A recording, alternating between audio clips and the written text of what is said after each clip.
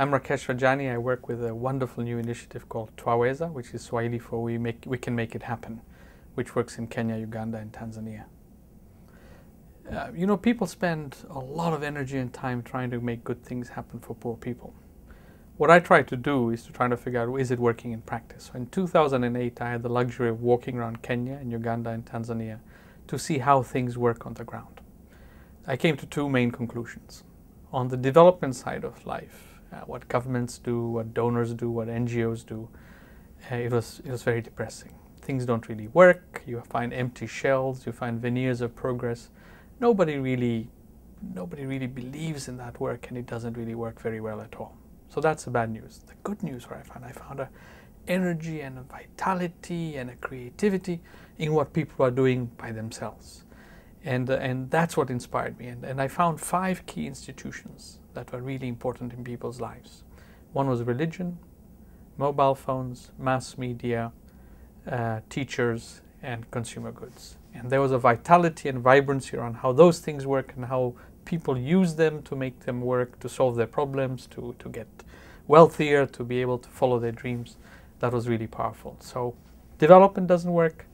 People are getting on with a set of things that are really working powerfully. So if we want to make a difference, we got to figure out how to connect with where the power is.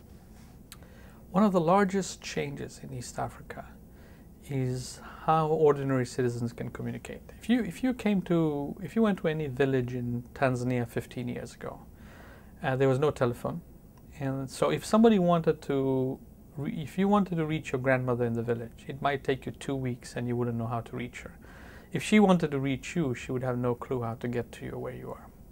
Fast forward just 15 years today, and virtually everyone either has direct or indirect access to the mobile phone. You can find out all kinds of things that you could not even have dreamed of 10 years ago. People have information at their fingertips, and people are using phones incredibly much. You also have a lot of innovation. The first mobile banking in the world did not start in New York or Europe or India. It started in Africa. It started in Kenya, where now millions of people are every day using the mobile phone to send money and get money, and that's how you do your banking. All kinds of other services are appearing on the mobile phone. And for most people in East Africa, the way they're going to use the internet is not through the computer, but through the mobile phone. In Kenya already there are 1.8 million Facebook users. In Uganda, you can join Facebook and use Facebook free of charge from the most remote village that you can imagine. Now imagine the possibilities when citizens who didn't have an opportunity to get this information and make information and share it can suddenly do so quickly, reliably, fast, and you can reach the world in a second. It's brilliant. It's unfathomable what is now possible to do, and we need to catch up. In the development world, if we keep on doing our same old tired things, we're gonna make ourselves obsolete. We need to figure out what people are already doing and join that bandwagon. Well, you see, the beauty of the cell phone is that the content is provided by the citizens. So I can speak in whichever language I want, I can communicate in whatever language I want, I can send the SMS in the language I want, in the topics I want. You know, in one moment I may want to know the price of cassava, another moment I may want to know how I can get a divorce, the third moment I may want to know the World Cup soccer score, fourth moment I may want to know about the latest scandal. And the beauty of it is that I can do all of that when I want it. I get to decide. Too much of development has been about experts or governments or NGO leaders deciding what you need to know. This turns the world upside down. This way you get to decide. That 45-year-old woman in a remote village of Sumbawanga in southern Tanzania decides what information she wants to know and what information she wants to generate and share. And then what you do on radio, there's a media ecology. What you do on the mobile phone is linked with what you can do on radio. There's talk shows in the vernacular. There's issues that get discussed, there are call-ins, there are Saturday public discussions, and these are broadcasts. So what used to be private conversations between 2 and 3 friends and neighbors now become public conversations. If the president has said something that you think is ridiculous, instead of just talking to your neighbor about it, you can talk about it on radio. And your radio station is talking about it in some other radio station, and you're blogging and you're Facebooking. And it's also on television, and you're writing it on the newspapers through letters to the editor. And suddenly what starts happening is a critical mass, an ecosystem of information appears that just turns around the entire public debate. And authoritarian leaders that used to have the monopoly on what information used to be out there in the public domain no longer do. Even when they try to crack down on it, they can't. So it's in that sense, it's a wonderfully democratic moment. You see, a lot of the problem in development is that it is so damn boring. Unless you are paid to read this stuff and talk this stuff, no one else will do it. I mean, in my spare time, when I read fiction, I read great stories, I read The New Yorker, I read great blogs. I don't read development stuff because it's so boring. Now, we do the same. Development, in a sense, marginalizes itself if what we try to do is to reach citizens or give citizens information that is so deathly boring.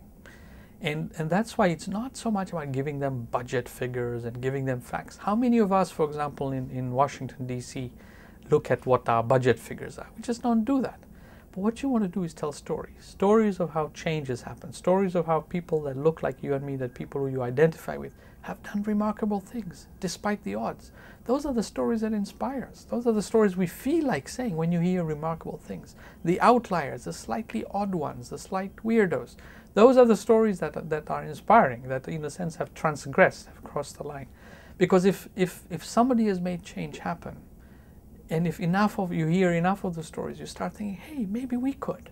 If they can do it, why not us? The other stories that are really important is that compare your situation with others.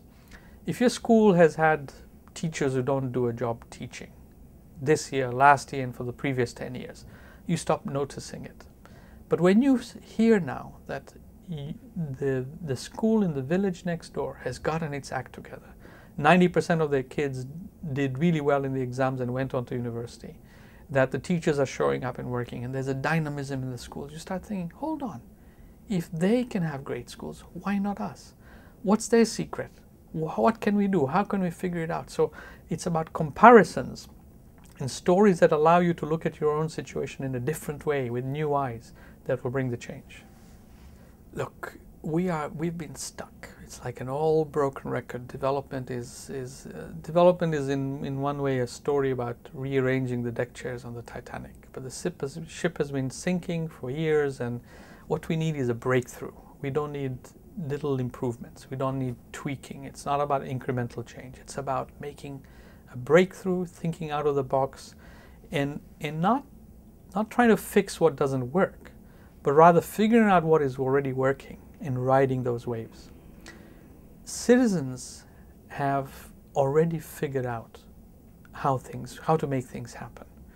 What we need to do is in some sense, we need an imaginative leap ourselves as development practitioners to figure out what's happening and how we can ride that wave, how we can in a sense piggyback onto what's powerful. But citizens also need to do that. I don't want to romanticize what's happening on the ground. It's not all rosy, it's not all perfect. There's things that could be much better. But what will enable citizens to, in a sense, unleash their potential is being able to make that imaginative break. So more than anything else, we need to be in the imagination business.